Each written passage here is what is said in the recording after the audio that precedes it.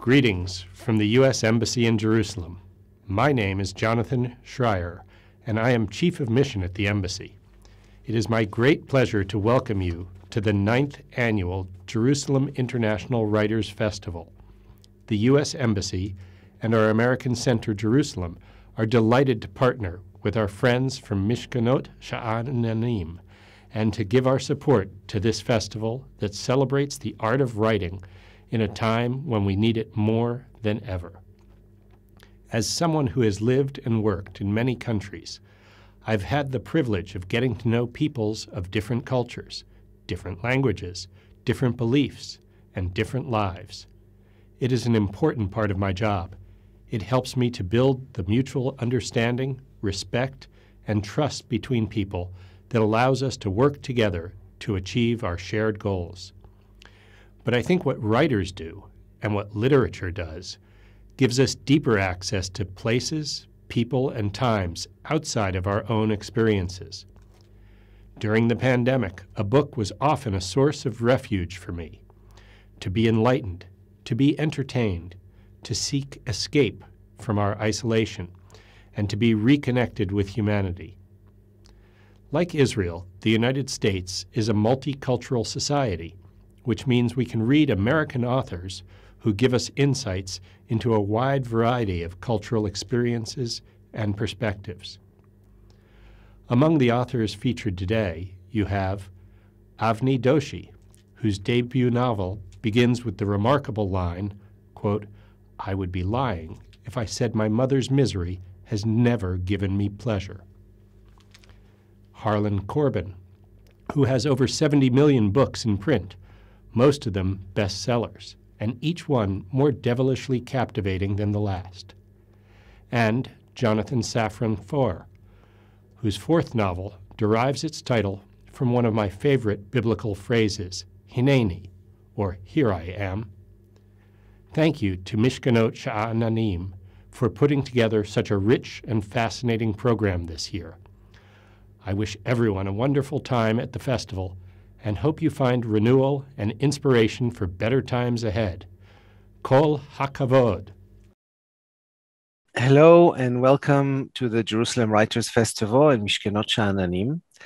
My name is Dror Mishaani, and it's my great pleasure to talk today to one of the most read writers in the world, Harlan Coben. Harlan, thank you so much for being here. My pleasure. Thanks for having me. I wish I was actually there. I wish I was actually there. Yeah, we wish too. But not meant to be yet. Maybe next year. Next year in Jerusalem. It's too obvious a line. Yeah. I'm sorry, the editor would make us change it because it's too much a cliche. It's beautiful cliche. Yeah. But I've heard it too often. Yeah.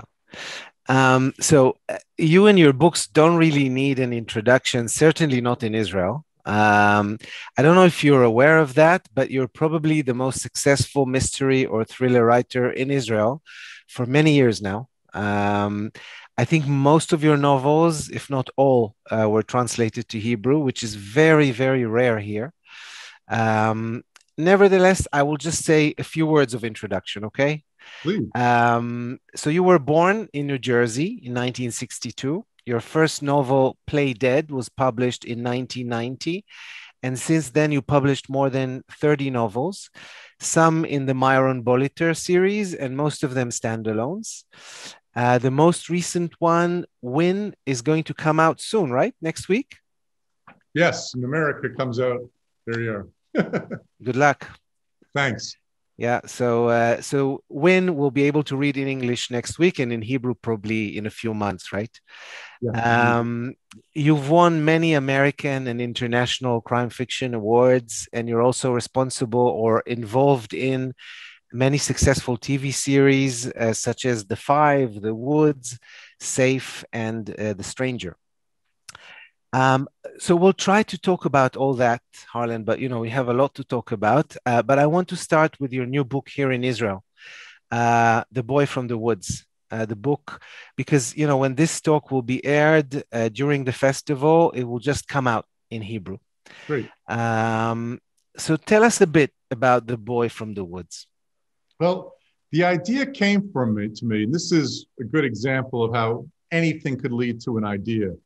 But a great deal of trying to find what you're going to write next is to constantly in your life ask, what if, whatever I'm doing. So I was hiking through the woods of the Appalachian Mountains in northern New Jersey. People don't realize the famous Appalachian Mountains actually reach the state of New Jersey with my family.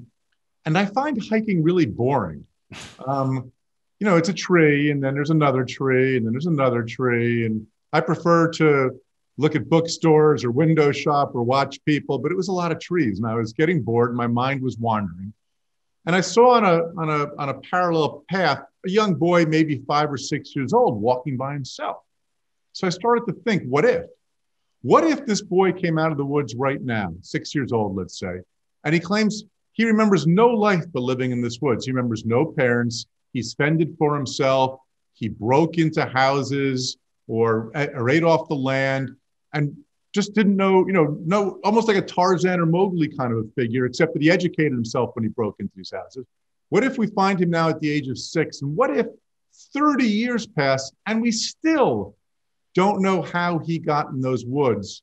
And now another kid goes missing in the woods and he tries to find him. So that was the idea, the start of what became the seed, the small seed that grows into the book, The Boy from the Woods. And into this character, fascinating character that is wild. In Hebrew, he's called Pere. So the word wild was just translated to Pere. And what you do that is very interesting in the novel is you don't solve his mystery. I mean, you don't give us the solution for his backstory. Why did you do that? Is it because, you intend to write another novel with him, or just because you like leaving unanswered questions? Well, no, it's kind of neither. I'm writing a sequel right now, which is his origin story. The book opens up, the one I'm writing right now, opens up with Wilde staring at his father. So he's figured it out. I'm getting right into it. And I know even when I was writing it, what Wilde's backstory is. But once we got into the heart of the mystery, which involves a lot of stuff that's going on in America today, in the world, and media manipulation and fake news, and it's probably my most political book at the end of the day. There just wasn't room for where it wouldn't have stuck out, and so that really wasn't the main mystery. He's solving a crime of why these kids have gone missing, and so I did know the answer. I'm writing the answer now, but you have to, I think it was Hemingway or Faulkner who originally said you have to kill all your darlings. So there's times you have to know when to go someplace and when not to. So this story is told, it's complete. You get all the answers, and there'll be a second one with Wilde. Oh, great. Is it your next one after Win? After Win. Yep, I'm writing it right now. Okay. Some of the themes in the novel are recurring themes in your books, and I want to ask you a bit about them. So it starts with a high school student, a girl, going missing, and children often go missing in your books. What is so dangerous about being a child in the world, in your novels? Or, to put it a bit differently, why is a child going missing such an appealing opening for a plot? Well, I've written, I think, 32, 33 books. Mm-hmm. My guess is a child would go missing in maybe 5 of them, 6 of them. Mm-hmm. Missing people in general is what I write about. Tell No One is a missing person. The Stranger, which you may have seen on Netflix, is a missing person. So most of my books actually are not necessarily missing children. In this case, it's a teenager, but missing people. And I love missing people for a couple of reasons. But the main one is the same way Agatha Christie wrote murder. Missing people is my thing.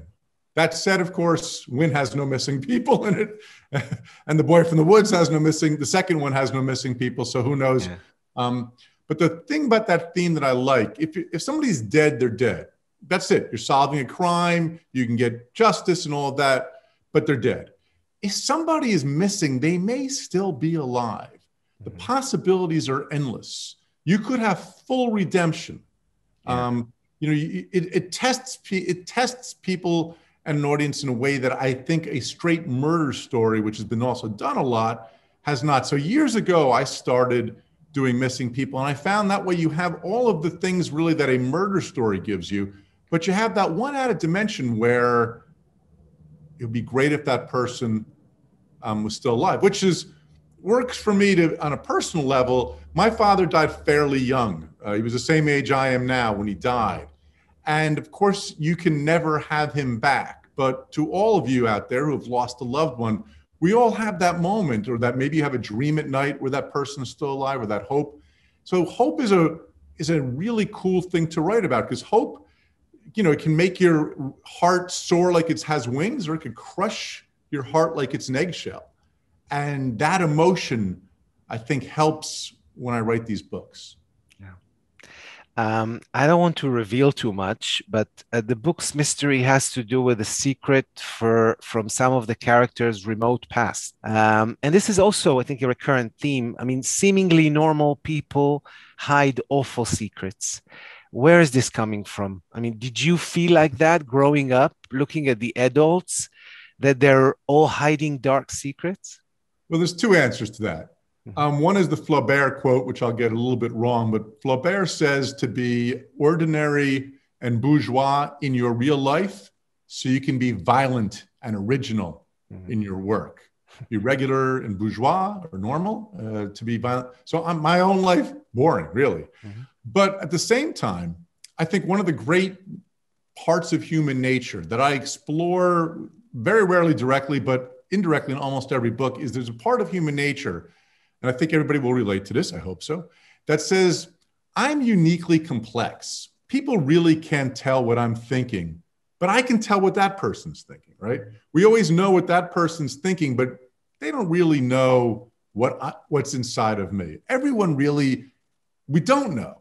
Every time I walk down a street and you look at a house and a door, that's its own country. It's its own world. You may think you know what's going on in that household, but you don't. It might be better than you think. It might be worse than you think, but you don't know. Yeah. And that's something, again, that I think is compelling to write about and something we can all relate to. You mentioned that Wilde was growing up almost as an animal in the woods. We don't know a lot about his childhood. Maybe we will know in the next book.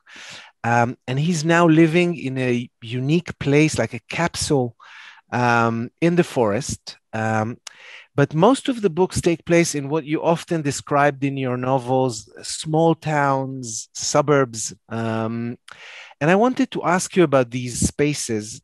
I would say that you investigate in your novels the border between the suburb and the forest, or the suburb and the woods. What is so fascinating or fertile about this border or proximity of the suburb and the woods? Well, add to it that it's also the proximity to a main city. My suburbs, where I am right now and where this book takes place, is a 45-minute drive maybe to New York City. People live half hour from Tel Aviv, they say they're from Tel Aviv. But if you live in New Jersey and you live a half hour from New York City, you never say you're from New York City. Yeah. It's just an interesting sort of dimension. But there's three, so you have the city, you have the suburbs, and you have the woods. The suburbs I find fascinating. By the way, you may hear my dogs bark in a second. Some people who follow me on Instagram and Twitter are bigger fans of my dogs than I am. So I apologize if we get interrupted by my dogs. Maybe when I'll come over, we'll pick them up and play. But there's three things. So the suburbs are where I grew up. And the suburbs are sort of what I consider the battleground of what we call the American dream. But really, it's the world dream. It's the place you want to go. You get married. You have 2.4 kids. You hopefully have a 1 or 2 car garage, picket fence, the things that you normally see. And where this dream comes true is a pretty ripe arena and fertile grounds to have it turn into a nightmare. It's fragile. And we've seen that even more so over the last few years. So that's interesting to play with. Second, I grew up in a suburb, which was kind of a classic American suburb near Newark, New Jersey. I was born in Newark, and then we moved out to the suburbs. We were the first people to live in that house. But there's also a lot of wooded area by my house. Mm-hmm. And my parents were not good at watching. Back in those days, who cared? But even when I was 3 or 4, I would wander off. And I spent lots of time in the woods. And of course, anything could happen in the woods. And in my case, a lot of weird stuff did happen. And so in a lot of my books, I find it an interesting, compelling place. It's, here we are. I'm near New York City. I'm in the most dense state in the United States, New Jersey, which is about the size of Israel, physically speaking, but extraordinarily dense. But in the woods, you're on your own. There's no one. You could walk for miles and miles and miles and not see anybody. So that working both of those together works for me. And your woods are almost mythical in the sense that this is really the scary place. But what I thought is that there are no monsters in the woods. I mean, in your woods, there are only real people who made mistakes. Your villains are seldom monsters. Is it because you don't believe monsters exist, or because you don't think they make good fiction? I don't think they make good fiction. I think they do exist, but I work as hard on making my villains as compelling as I do my heroes. And I hope a lot of times, most times at the end of the book, you don't necessarily like the villain, but you get where the villain's coming from. Mm-hmm. You get the villain's motive. You wouldn't have done it, but we could all see ourselves. We all stand on that edge of the cliff at one point or another. Most of us don't slip off of it, but some do. That to me is much more interesting than great evil. I don't do serial killers usually who cut up people for no reason. That's just not my shtick. Yeah. I look at the difference between good and evil is sort of like, you guys are big on soccer there. So like a line on the soccer field between out of bounds and inbounds, fair and foul, if you will. And in America, we lay them down with lime. And if you trample on that line enough, it's very hard to see where you're in bounds and out of bounds. And I want to be as close to that line in fiction as I can. Now, the fact of the matter is, though, I'm 59 years old, and the last few years has shown me that real life villains are much more cartoonish. I mean, there's just terrible people out there, and more we see them every day that I would not have quite have imagined. I was a little naive. The joke I'd say is I've been working too hard on my villains. Most villains are like Gaston or Jafar in a Disney film. There's not much complexity to them. They're just evil. But I don't like that personally to read about. I don't find it particularly interesting to write about. I don't think you can learn too much from it. So I'll probably stay away from it. Okay. Let's go back to the 90s when you began to write. I read somewhere that you weren't always dreaming about writing since you were a child. So where did the idea to write a book came from? Well, I always loved story, and I was always, and I kind of liked writing, but I was actually a better math student than I was, better math and science student than I was an English student. When I was in college, I worked a couple summers in the Costa del Sol of Spain as a tour guide for like taking care of Americans who were on vacation there in the early 80s. This was not because I'm a brilliant linguist, but because my family owned the travel agency and they needed somebody to watch the shop in the summer. And at that time, especially, I mean, we've seen American tourists in your country plenty of times, so you guys all know this. Americans on vacation, those buses back in those days, they were really kind of funny. They were scared. They didn't know what they were doing. And I came back one year, my senior year of college, and I said, you know what? I want to write a book about this experience. I want to write a novel about what this was like. And I did. I'd never taken a writing class. I still was taking all the classes in school. I tried, in fact, to make it a thesis, and I asked a number of professors if I could do it as a thesis, but because I had not taken any English classes, no one would take me on. So I just wrote it in my spare time, sitting in front of a TV.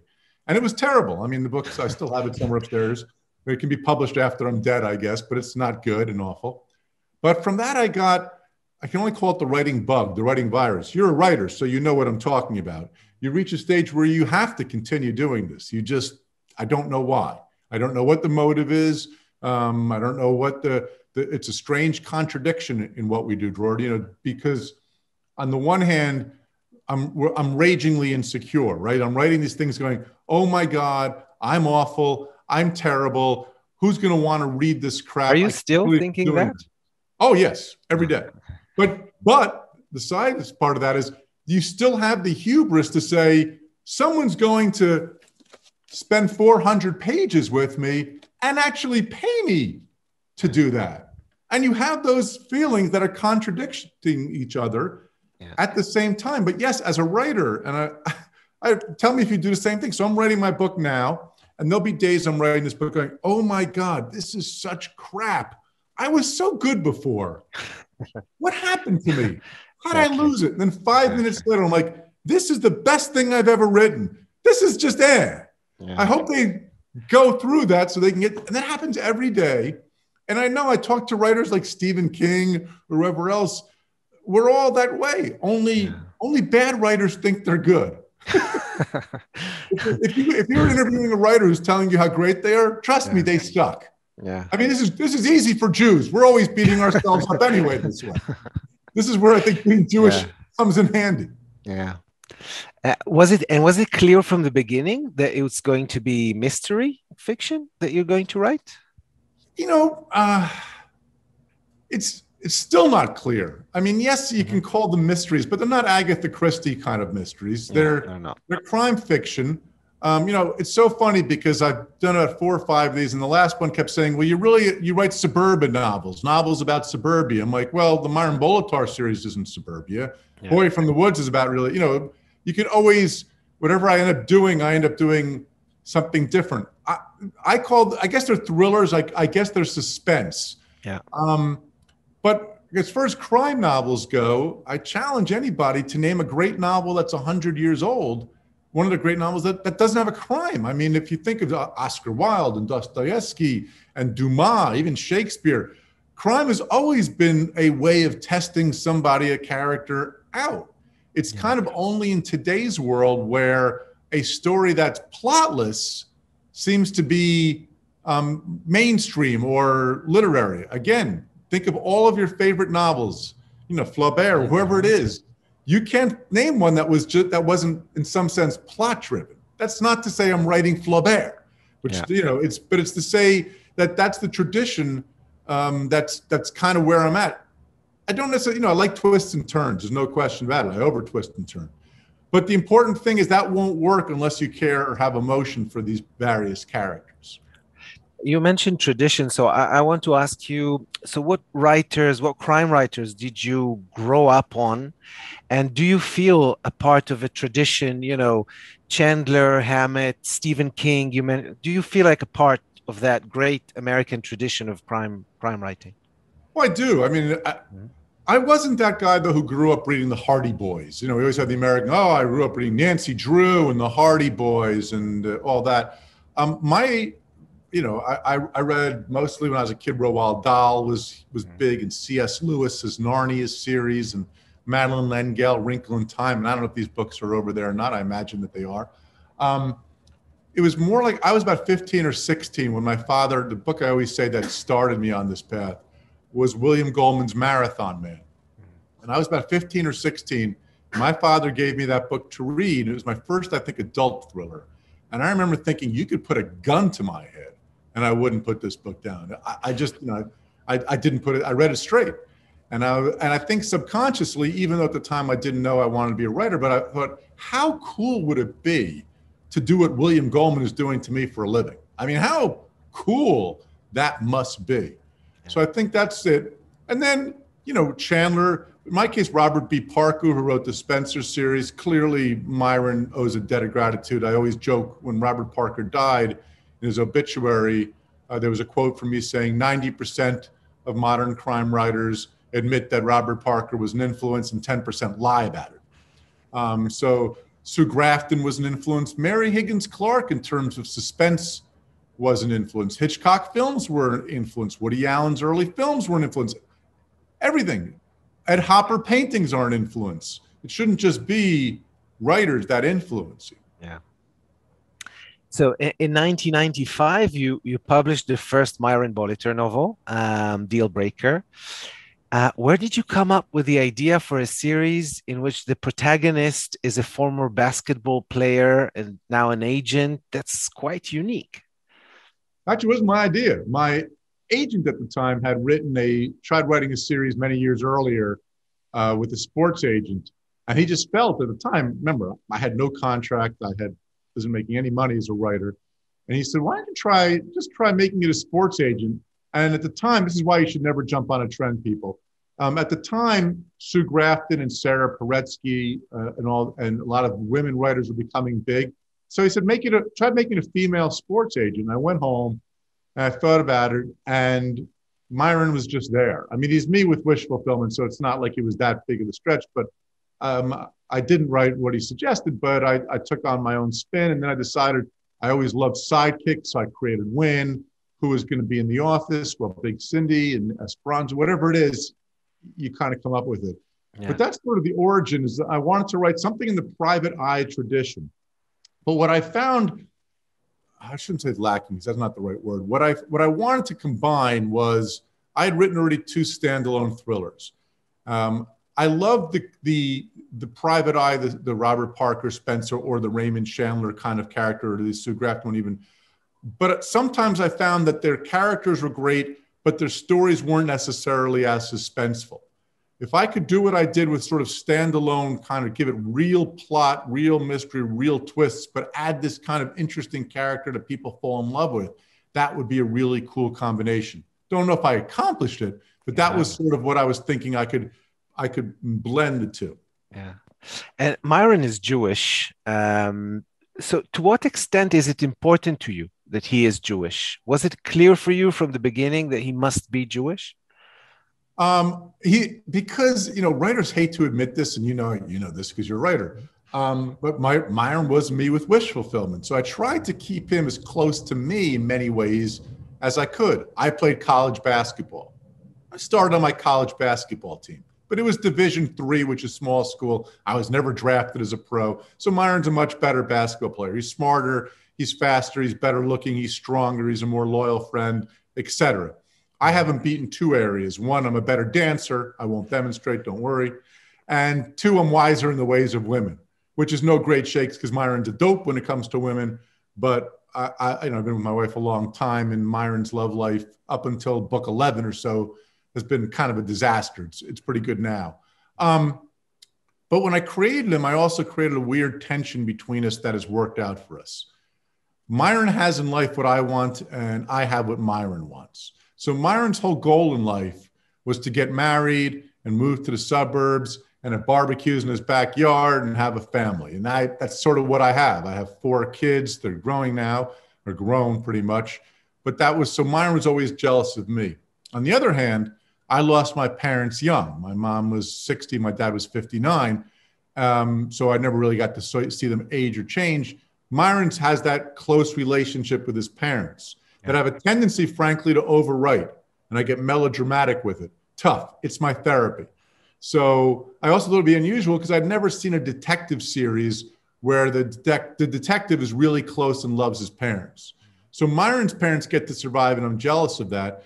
Age and change and all the things that I see my friends have gone through with parents getting sick and older and having to take care of them, I didn't experience, but Myron will experience. Yeah. Do you think the fact that he's close to his parents has to do with the fact that he's Jewish? And, if I can add to that, I'm asking in a way, would you consider yourself a Jewish writer? I mean, is it a part of your literary identity? I don't know. I'm not big on like you say, am I a crime writer? Am I a suspense writer? Am I a thriller writer? Am I a Jewish writer? I don't know. Certainly a lot of my heroes, Tell No One, Dr. Beck, David Beck, Will Klein. So there's plenty of Jewish heroes that I have in my novels, but I wouldn't call it necessarily a Jewish writer. And I'm more secular, certainly, than is religious. And for Myron, for a long time, actually, I kept it kind of quiet. And when there was an early book where Myron is talking to a black police officer, and they're talking about entering a very fancy upscale club. And the black, they say, well, we wouldn't be welcome here. And people assume Myron must be black. I'm like, it's not just blacks that aren't letting these clubs, people. Think a second. So I don't know. The answer is I don't know. Okay.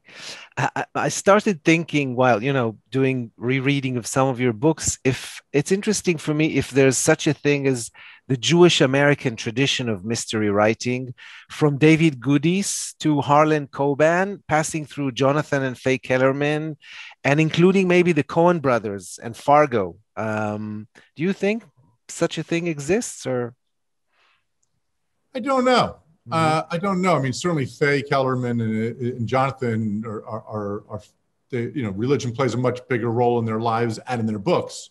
Yeah. I don't know. I mean, okay. I know we're trying to find. I'm not a great historian on any of this stuff. I appreciate my forebears, if you will, my forefathers, but I don't really have much of a strong opinion on that. Yeah.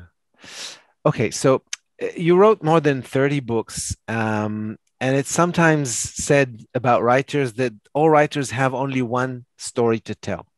What is your story? Have you? Well, I guess I don't have one story to tell since I've written 30 of them. So I don't know if I would necessarily agree with them.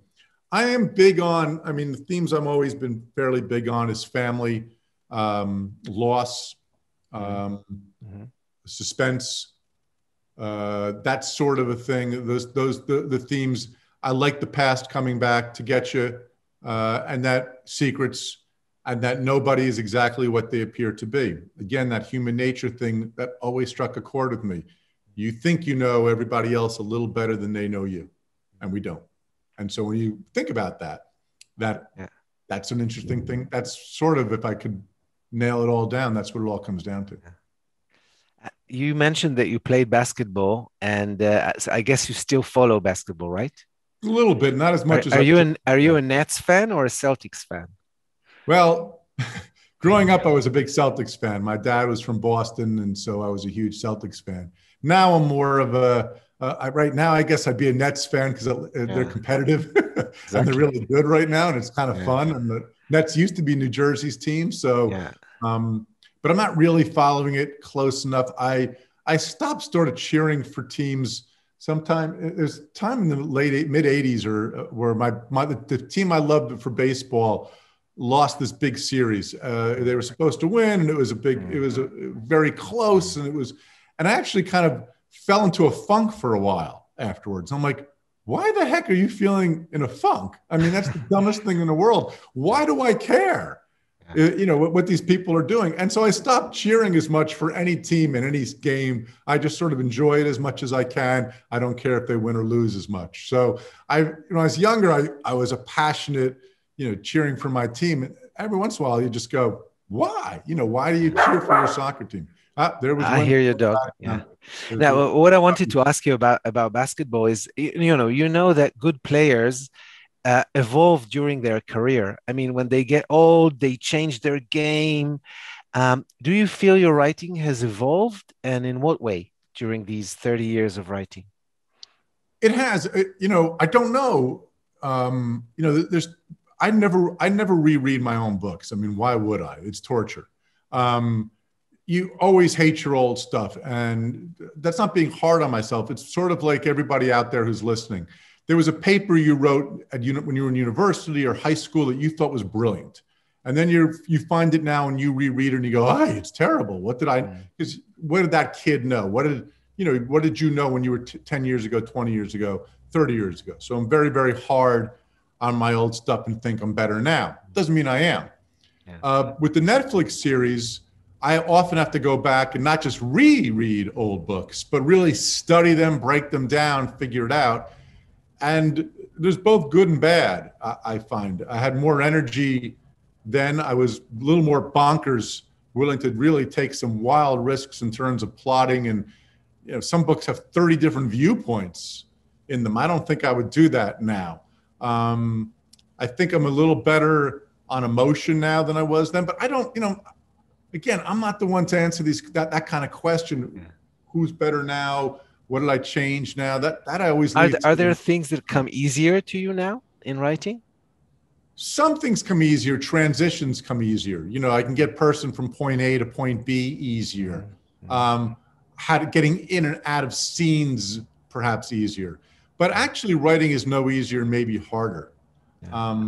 The comparison I kind of make, and it fits and it doesn't fit. If you can imagine a field of really super tall grass, and the first novel, you're going in with a hacksaw and you're hacking your way through, and you don't know where you're going, so you're going all over to get to the other side. And eventually You find your way to the other side, right? It was impossibly hard. Well, the second novel, you got to go back to the start. You got to do the same thing, but you can't take the route you've already taken, right? So you're hacking through. It's a little harder because you can't follow the route you've done before. Yeah. It's a little easier because you've done it. You know eventually you'll get there. And then repeat that again a third time and a fourth time. So it's easier and harder. And to really stretch this analogy out, every once in a while, I need to replenish my brain so I can grow some more stuff up. So you learn from experience, but I have found that no book is easier than the one before. They're all the same torture. My wife laughs at me. There's always the stage where I go, oh my God, this isn't working. This book, well, you know what? I'm due to have one bomb. I'll be all right. And then, oh my God, I love this book so much. Oh my God, I hate this.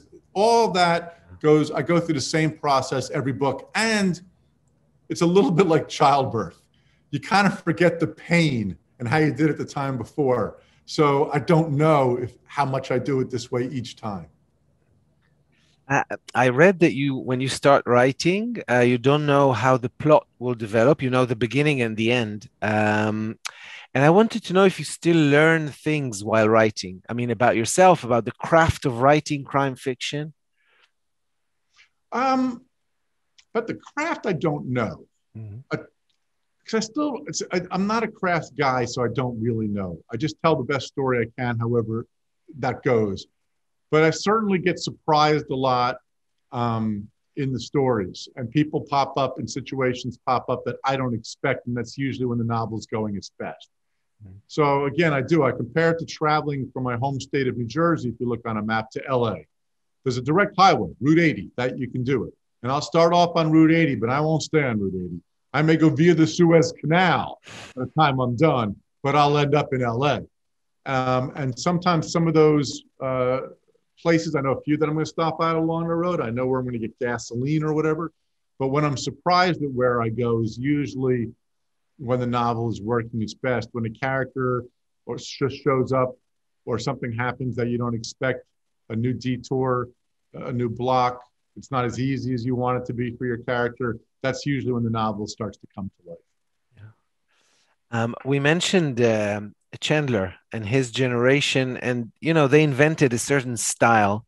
How important is style to you? I mean, how would you define it? Is it less important in mystery writing or thriller writing than today than it was then?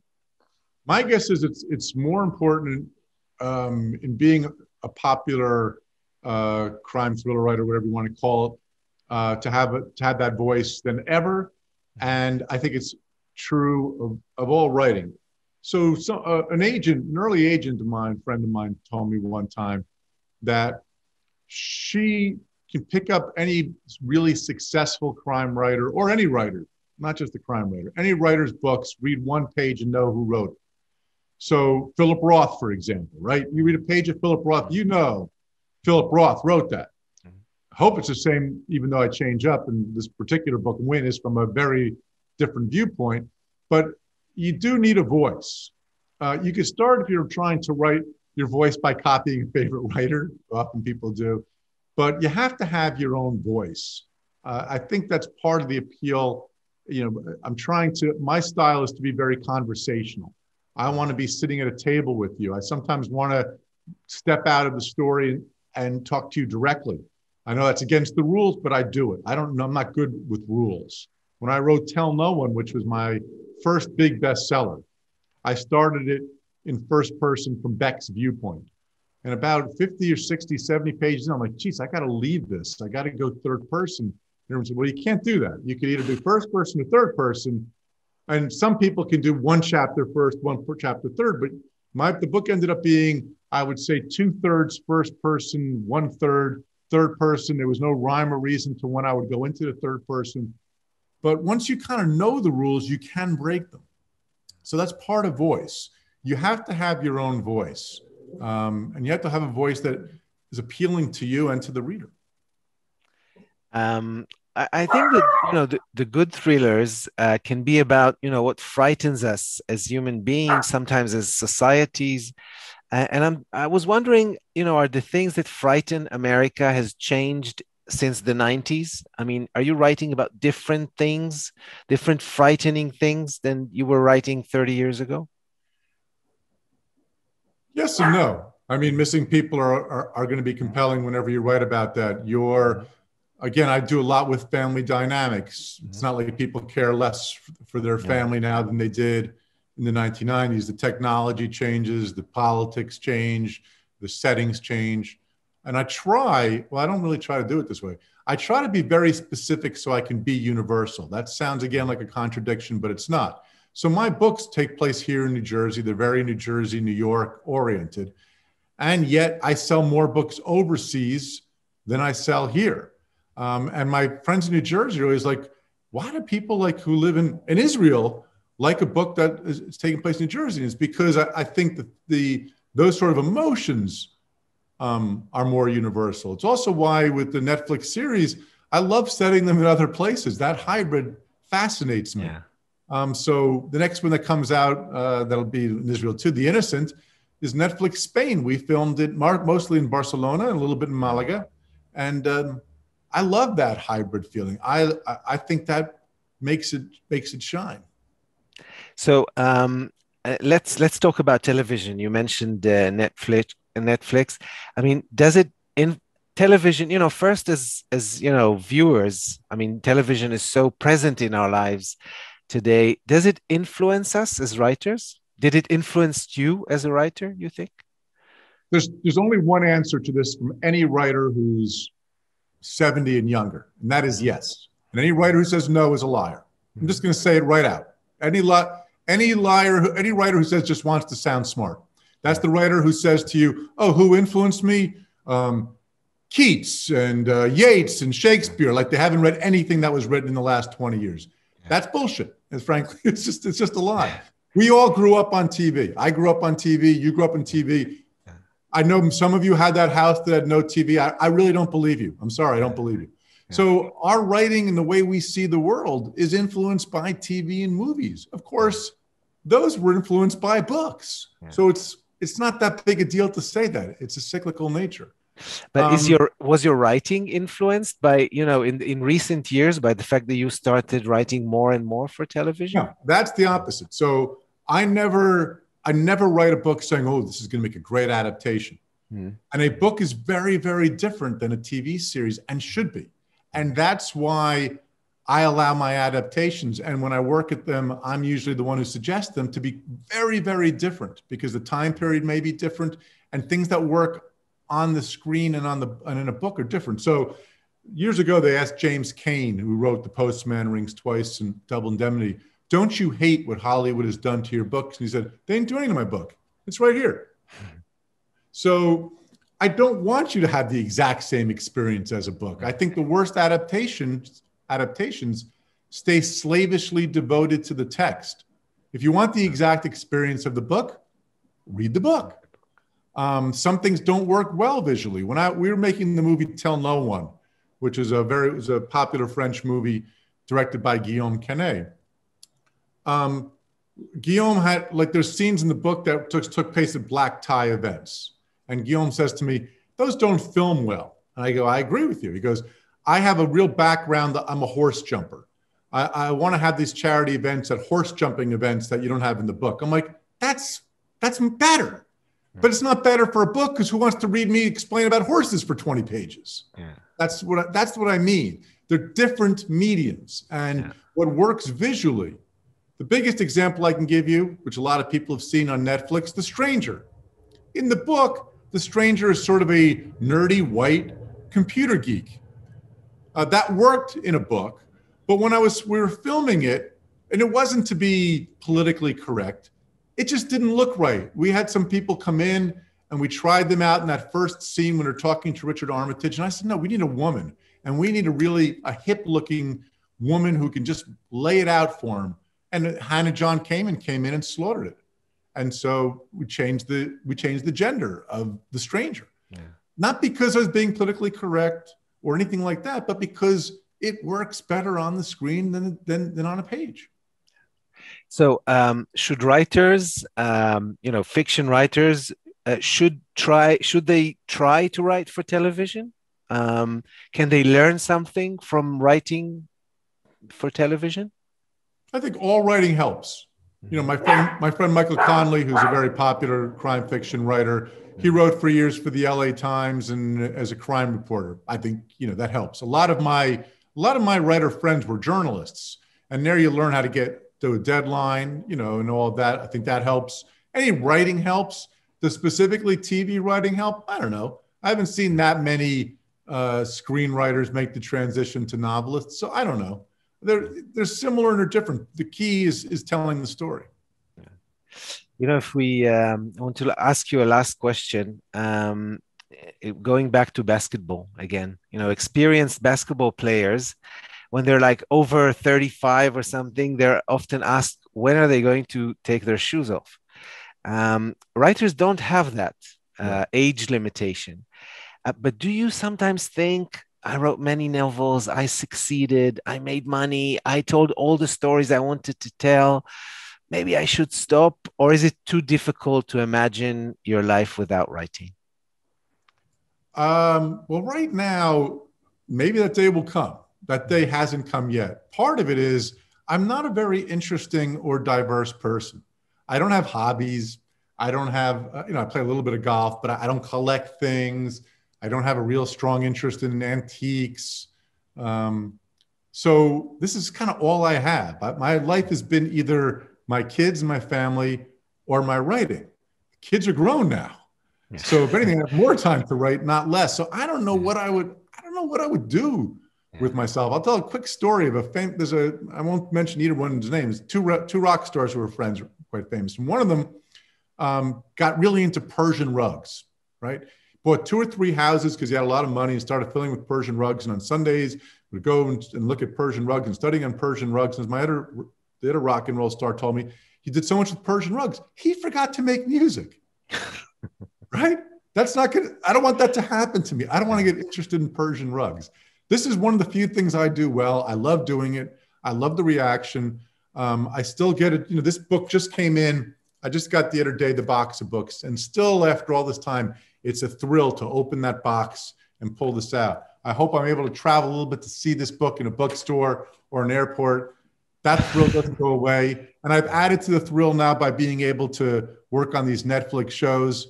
You know, The Stranger's out, The Safe is out, The Woods, the Polish show is out, which was an interesting adaptation. We'll have The Innocent out, is coming out in April 30th.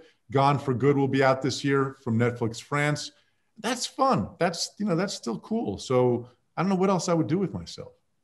So just continue, continue telling us stories in many forms. And thank you very much for, coming here to Jerusalem or, almost to talk to us in the Jerusalem Writers Festival. Thank you very much, Harlem. Thank you. Take care, everybody. Bye-bye. Bye.